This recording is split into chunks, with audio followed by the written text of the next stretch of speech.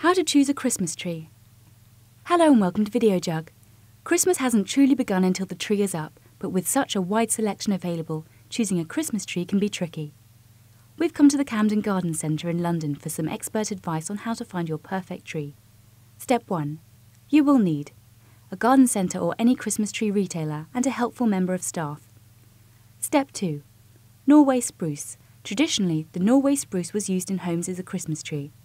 This was fine before central heating was invented.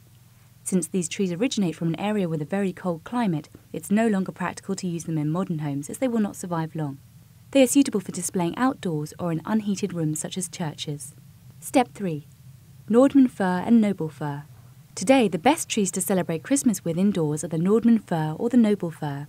These trees have a different arrangement of leaves on their branches to the spruce. This means that even if they dry out in warm rooms, they will not drop their needles, and your tree will stay healthy throughout the festive period. The Nordmann fir has shiny green leaves, whereas the noble has matte blue-tinted leaves. They are both equally scented. Step 4. Living trees. You can buy Christmas trees that have been grown and potted, ready to plant in your garden once Christmas is over. Although this seems like the most environmentally friendly option, remember that these trees are used to a very different climate, so they may not last very long. In the forests where they naturally live, they can grow to 100 feet, so think carefully before you plant one in your garden. Step 5. Cut trees. Cut Christmas trees live for around 5 to 10 years before they are harvested, so don't feel too guilty for buying one. It will have had a good life and provided shelter for many kinds of wildlife before it's been cut. The trees are grown in blocks. When one block is cut down, many more are planted. Step 6. Shape and balance. Ask someone to take the tree out of the netting, if necessary, and hold upright. Look at the overall shape of the tree and its height. Think about where you're going to put the tree and if you'd be better off with a narrower tree rather than a wide bushy one. Remember that the stand will add an extra 5 or 6 inches to the height of the tree. Ensure that the tree is straight and that the base is straight too. If it's not, it may need trimming.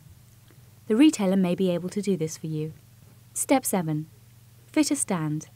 Buy an adequate stand for the tree according to its height. Ask the retailer to fit the tree into a stand. It will be very frustrating to arrive home with your new tree to discover it does not fit in your stand. It's best to buy one from the same place if possible to save you having to cut it to size yourself. Step 8. Care for your tree. Make sure you buy your tree as late as possible so that it doesn't start wilting before the big day. Keep it well watered in the stand, but don't spray the leaves as you will be using electric lights. Stand it in a cool spot away from the radiators to avoid drying out and prevent fires. Christmas trees are very flammable as they contain lots of pine resin. Enjoy your tree and have a Merry Christmas. Done.